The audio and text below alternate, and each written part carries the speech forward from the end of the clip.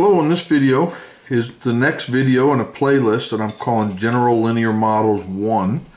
And today we're going to look at simple linear regression and put it in matrix notation.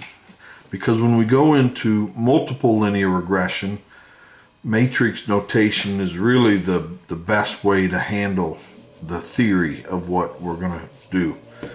So first of all, scalar notation, and that's what I've been using so far. We just say yi is equal to beta 0 plus beta 1 xi plus epsilon I equal 1 to n.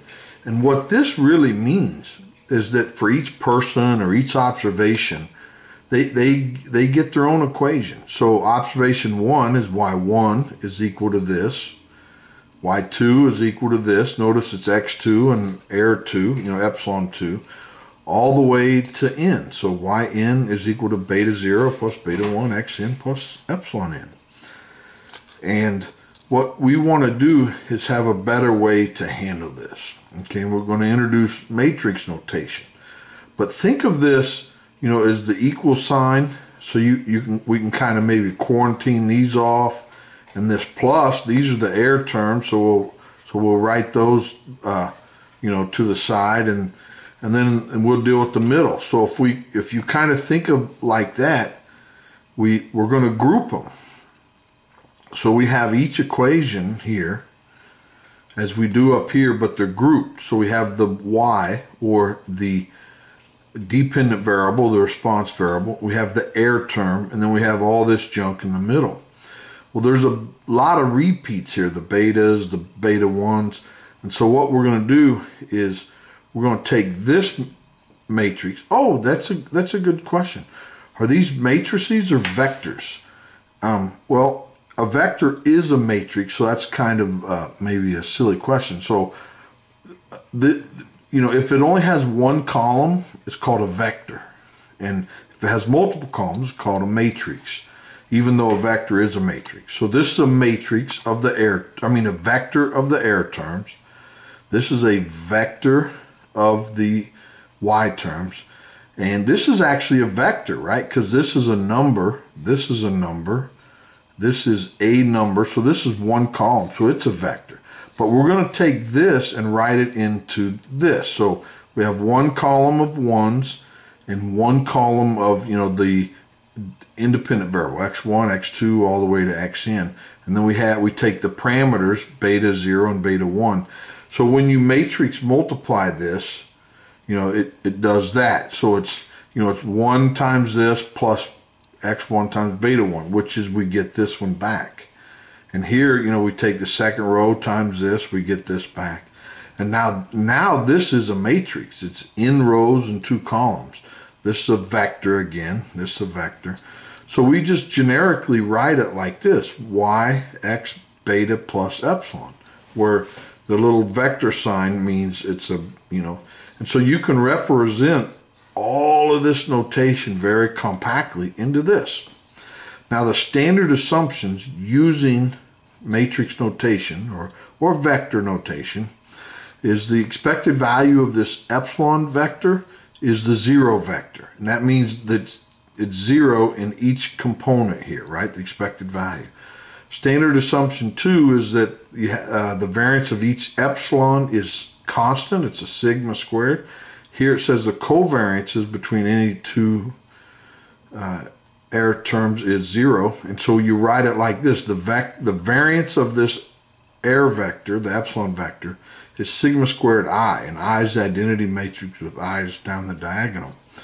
Now the normal assumption just simply becomes this: the vector of error terms is normally distributed, so it'd be multivariate normally distributed with the mean vector of 0 and variance covariance matrix sigma squared I.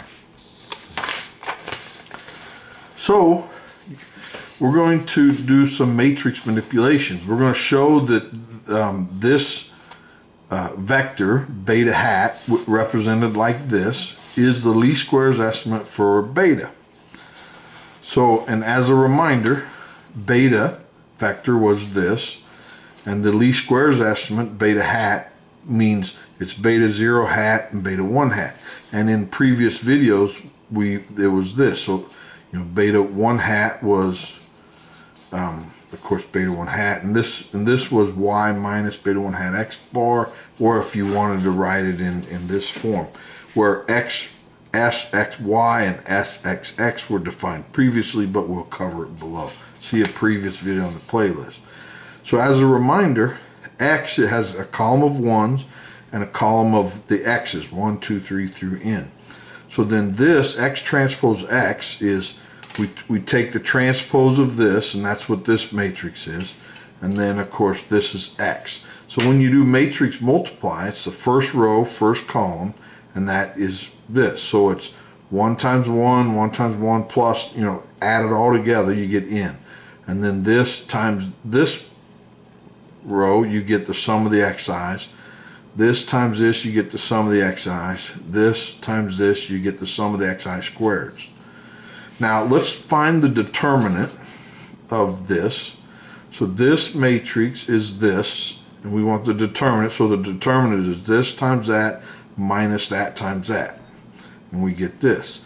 So now we can manipulate this. If we divide by n squared, multiply by n squared, then we can change this to x bar quantity squared, but then we have an n squared out front. But an n common, we can factor it out, and we get this. Well, this piece right here is what we call SXX, right? So the determinant is this. And why do we want the determinant? Because we want to take the inverse. So if we take the inverse of this matrix, so this matrix is this, right?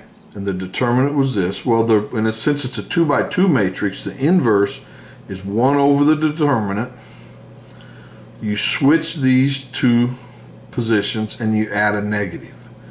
And this is the inverse, okay? Now, some notes. If we look at this first piece, which is this times this, right? We add and subtract the same, so we're adding 0. But then this piece right here is SXX. And we have minus, and then now we can divide it and we get this.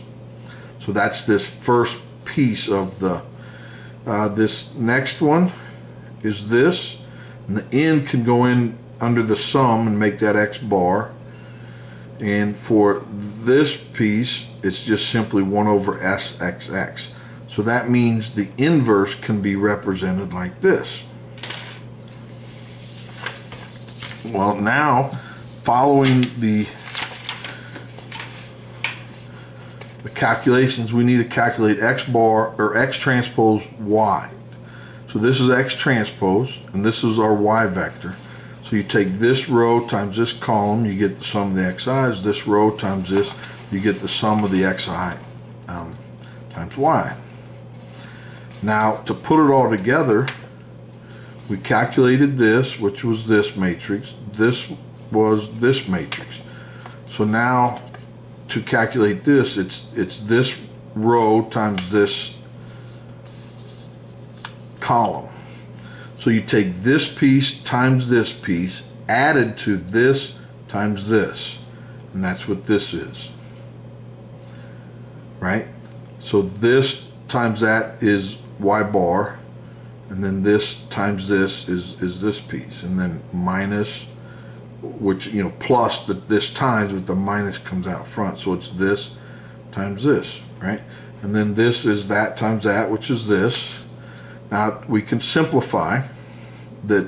We have y bar, we have an x bar common in both of these terms, so we can factor it out.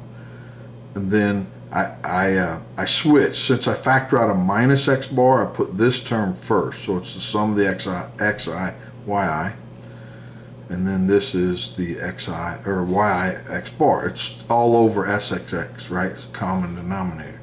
And the same thing here. I put this term first, and then minus that.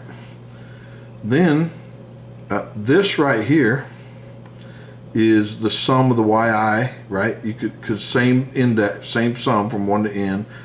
We can kind of make it one sum, and then we can factor out a yi, and we're left with xi minus x bar, right? And down here we do the same. But this top piece is what we were calling SXY. This sum right here, SXY. And the same thing, that's SXY. But this right here, when you go back in one of the videos and look at the least squares estimates for beta 0 and beta 1, that's exactly what they are. So this is beta 0 hat and this is beta 1 hat, right? So that is the least squares estimate of our beta estimates. Now let's show that the variance of our beta hat, or least variance of the least squares estimates, is this. Now, as a reminder, the variance of a vector, so that's the variance of beta 0 hat, beta 1 hat, that's, you think of it as this is the variance of beta 1, that component. The next diagonal is the variance of beta 1 hat, and the off diagonal is the covariance between the two, right? And in one of my videos, we derived the properties of the least squares estimates. So the variance of beta 1 hat was this. The covariance was this, sigma squared minus x bar over SXX. The variance of beta 1 hat was this. But notice that there's a sigma squared common, so we can factor it out. And then what's left over is actually what we calculated up there. It's the inverse of x transpose x. And so that shows that the variance can be represented like this. Well, that's all I have for today. Hopefully you enjoyed that. I sure did. The next video, we're going to look at maximum likelihood estimation in simple linear regression. So like the video, and I'll see you next time. Thanks. Bye.